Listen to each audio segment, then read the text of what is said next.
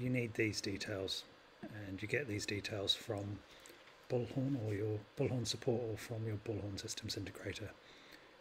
And you also need to find the URL, and this information here tells you how to find the URL of your auth server and your REST server. And then there's videos on how to set up and to do queries and to attach files, and it's worth watching all of those. And then these are the parts of the API that have been implemented. So if you look at the action behind here, this is how you log in, and this is ping is used for determining how long your session is. Let's just sign in. So in the back end, the actions have logged us into Bullhorn, and we have a REST token which allows us to query it, and that particular one we've got has a session expiry of 10 minutes. So ping tells us, is an API method which tells us when the session will expire.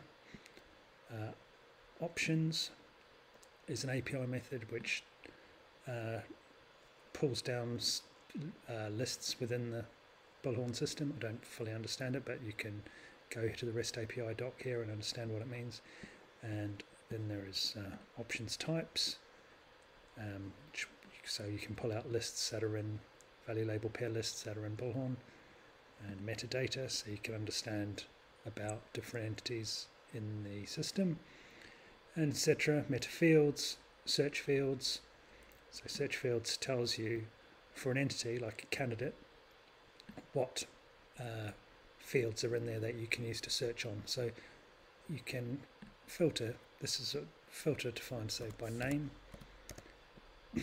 and these fields now are available that you could potentially use in your search for candidates here. So this is how you can search for a candidate, and once you've got a candidate ID, you can see what files are uploaded for that candidate, and you can also upload a file to a particular candidate, and you do that here. And this is useful, but for a slightly more advanced, it's where you can do arbitrary searches for testing your GET requests against the Bullhorn system.